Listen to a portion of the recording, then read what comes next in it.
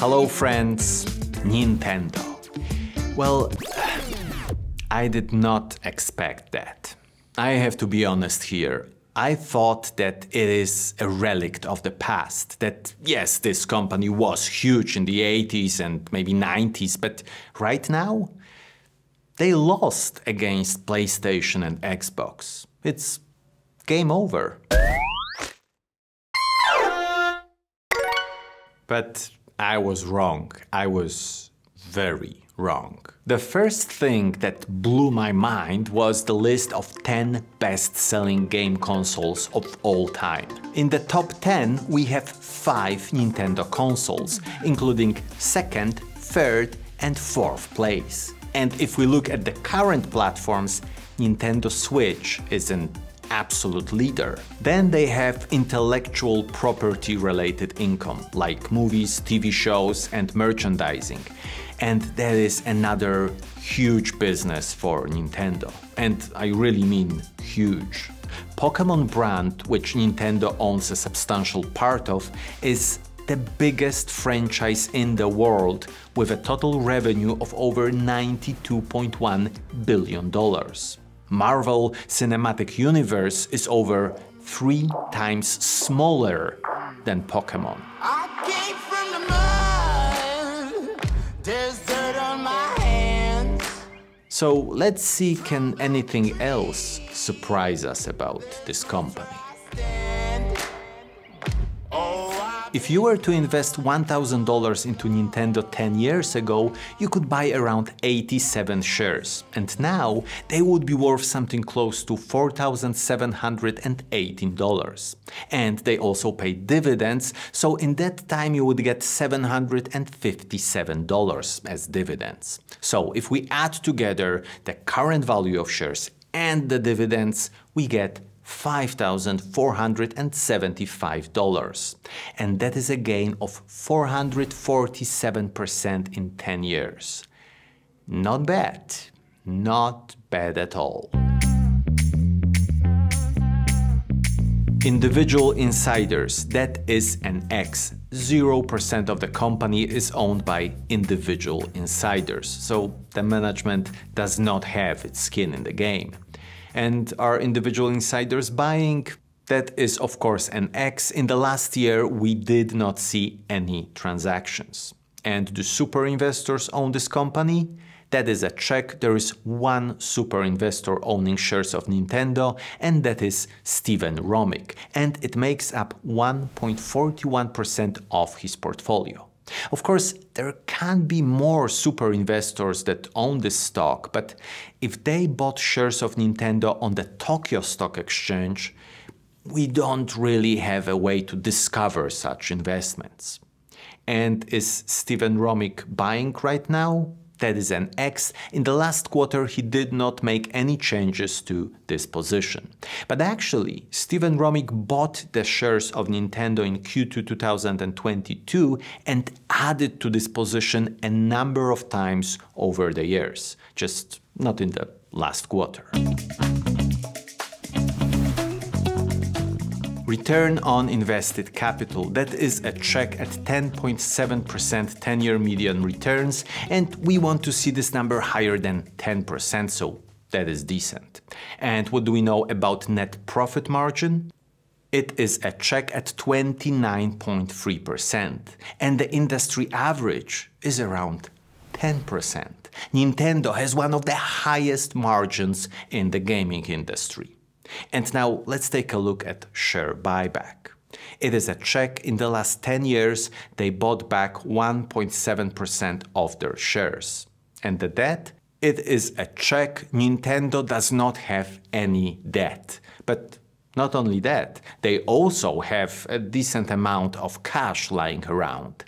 $9.9 billion to be specific. Well, it's checks all around. That does not happen very often. Revenue growth, that is a check at 10.7% compound annual growth rate, and we would like to see this number higher than 10%, so a nice growth. Free cash flow growth, that is also a check at 22.9%, so even more impressive. And earnings per share growth, that is another check at 28.7%. I have to say, I did not expect the financial health to be that good, but I definitely did not expect Nintendo to be growing at such an impressive pace. That is exceptional. The dividend yield is 2.6%, so shareholders can expect to get $1.40 annually per every share.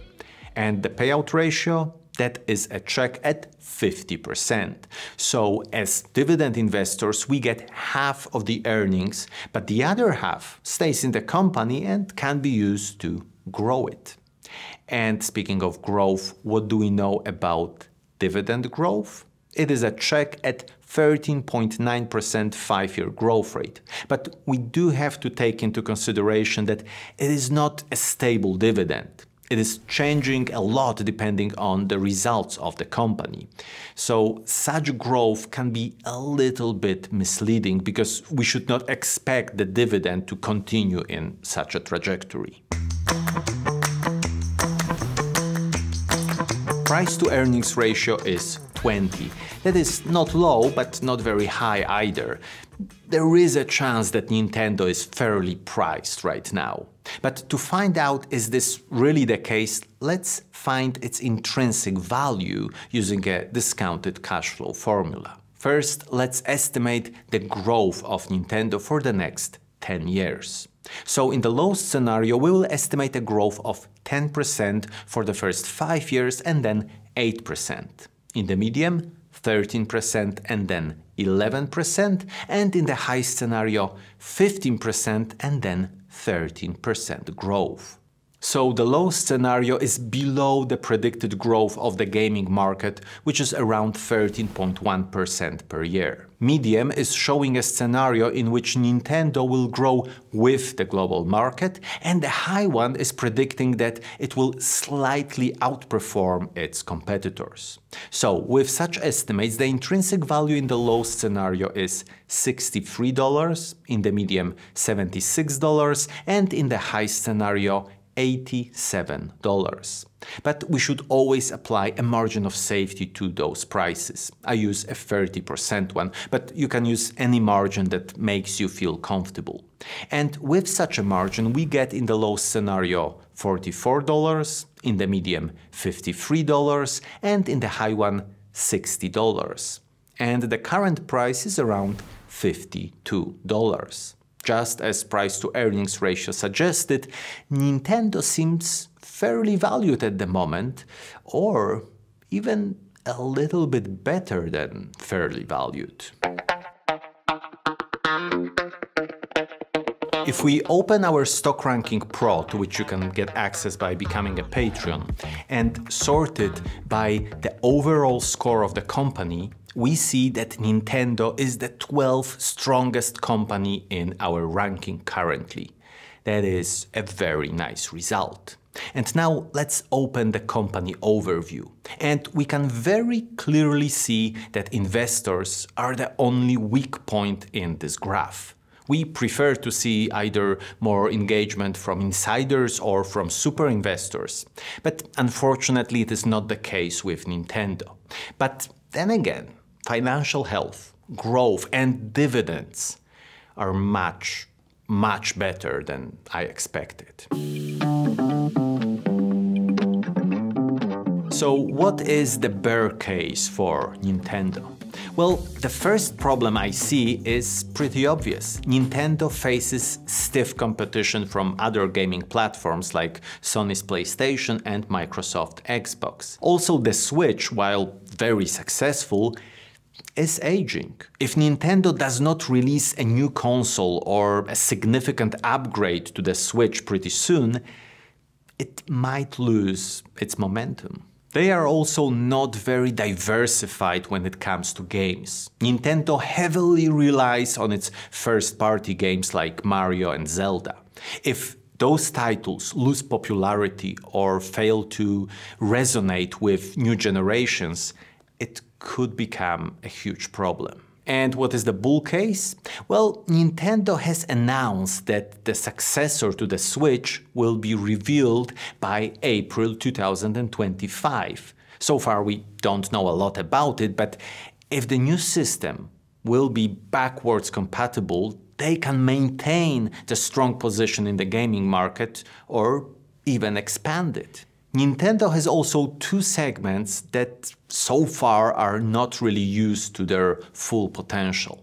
One is mobile gaming, and the other segment is enhancing Nintendo Switch Online and other online services that can improve player experience and retention. At the moment, Sony and Microsoft are way ahead, but that can change. Especially that Nintendo has a very interesting position on the market. It is very rare to buy both PlayStation and Xbox, but it is quite normal to have one of those consoles and also a Nintendo Switch. Why? Because Nintendo created a great niche for themselves. They create family-friendly casual games and great party games. So even if Sony and Microsoft are doing great, it does not mean that there is no place for Nintendo. And looking at our valuation, it is possible that we are getting a great company at a fair price. If you enjoyed this video, then you may find my analysis of Microsoft or Apple interesting. Thank you so much for watching and see you in the next one.